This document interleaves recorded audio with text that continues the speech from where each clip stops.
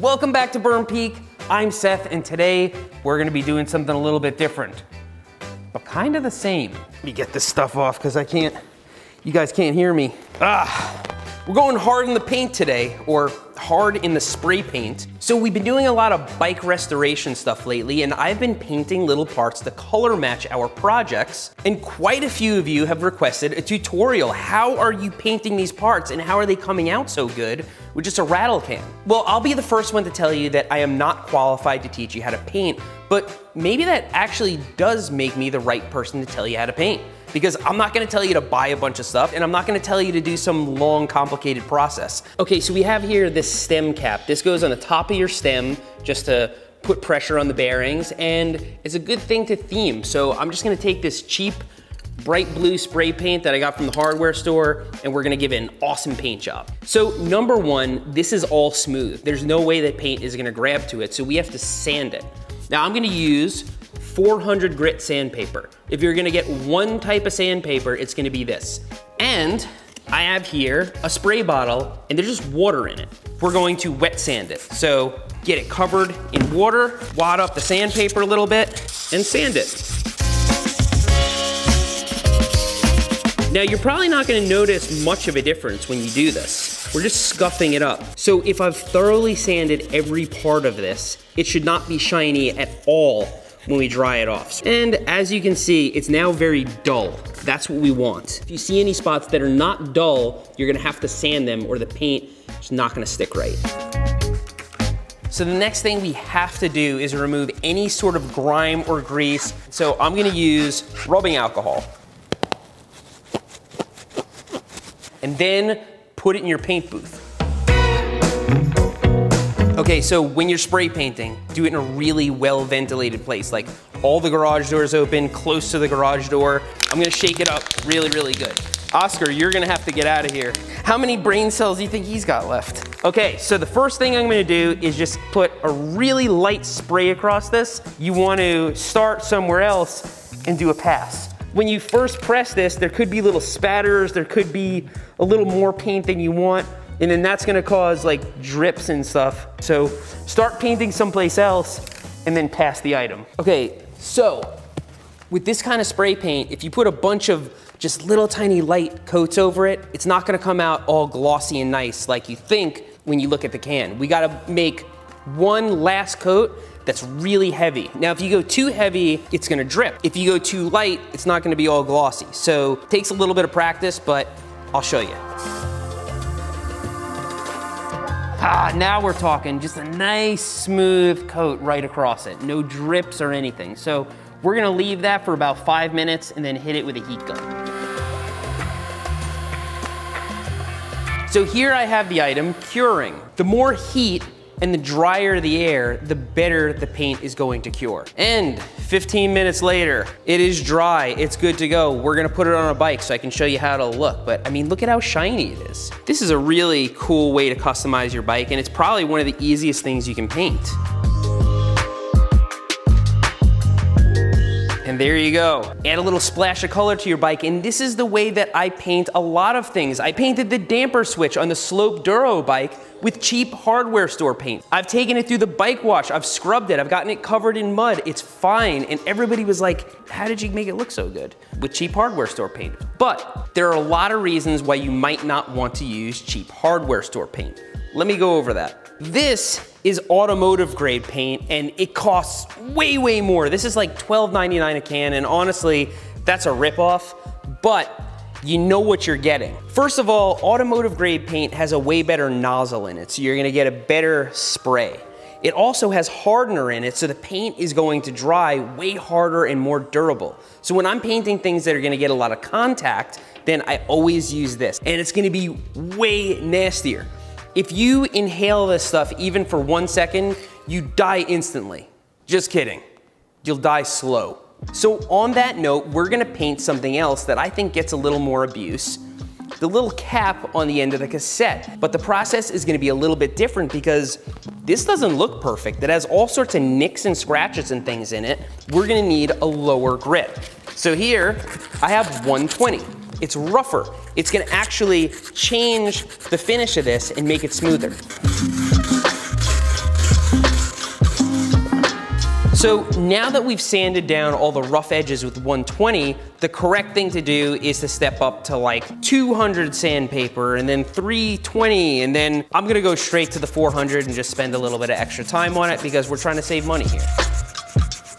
So now I'm going to introduce something else that is not mandatory, but it's nice to have, and that is tack cloth.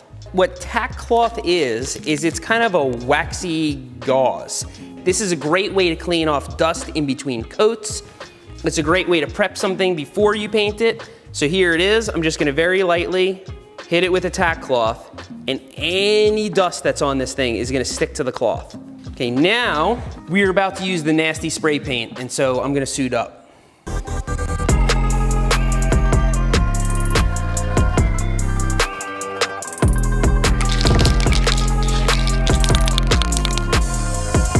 If you leave like 30 seconds or so for it to dry in between, it'll keep it from dripping. So I'm using a heat gun to aid in the drying process. It's pretty chilly out and it's very humid out. The best place you could live is like the desert, right? The worst place you could live is temperate rainforest, which is where we are.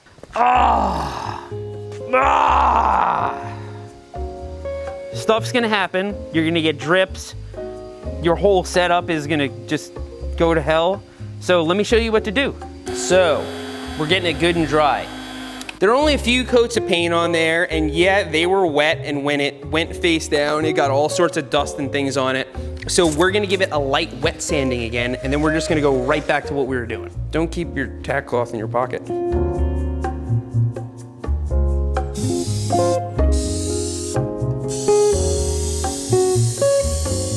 All right, let's take this out of the curing booth, and there we go. Nice, durable paint job. They're not gonna look at it from this close, they're gonna look at it from this far away, and that's what we're doing today, painting to the lowest common denominator. So this is an inexpensive matte black stem that I got off of one of the flip bikes. I wanna reuse it, it's nice and short. We're gonna paint it graphite color. It's actually gonna look more different than you think, and then we're gonna make it really glossy. So we're gonna take all the bolts out of the stem, we're gonna take the cap off, and we're gonna paint that separately. Paint is not just a color, it's actually something that is on what you're painting. So if we paint the inside here, it's gonna affect how it hits on a handlebar. So I'm actually gonna throw tape over it, and we're not gonna paint the inside. These holes that screws go into, you get paint in the threads, not good, especially this paint that dries really hard. Gonna make it very difficult to screw things in. So let's clean this up, sand it down, and then we're gonna mask off all the areas that we don't wanna paint. Let's get to wet sanding. We are going to take some masking tape and try our best to tape the inside of here. Let's try it. Bam! Good use for rusty bolts. I'll just stick them in there. Now we can't get any paint in there. Perfect. So in this case, we have these bolts sticking out, so we can tie a string here and suspend it up in the air when we're painting it. Now we can paint all sides of it. Now we just have to go someplace where we won't die instantly. Oh, look, a drip. We got a drip on it because I suck.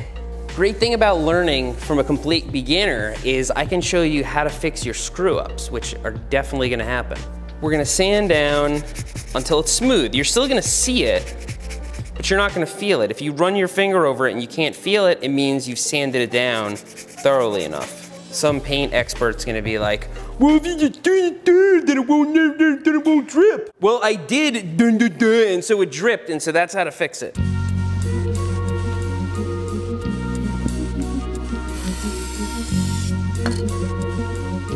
Yep, looking good. All right, now we're really gonna let this cure pretty nicely before we put the clear coat on. Because as this is drying with this type of paint with the hardener in it, it actually off-gases. And so if you put a clear coat over it to make it nice and glossy too soon, then those bubbles are actually gonna come up into the clear coat, and you're gonna see them, you're gonna be bummed because you're gonna have to sand it all down and redo it. Okay, so the thing with clear coat is you wanna lay it on really thick, but you don't want it to drip. See, that's the side that I wet sanded, and you can't see any of the dullness now that the clear coat's over it. And as shiny as it looks now drying, that's what it's gonna look like when it's totally cured. All right, out of the curing booth it comes. There's our stem. We can screw this together. In fact, let's attach this to some handlebars.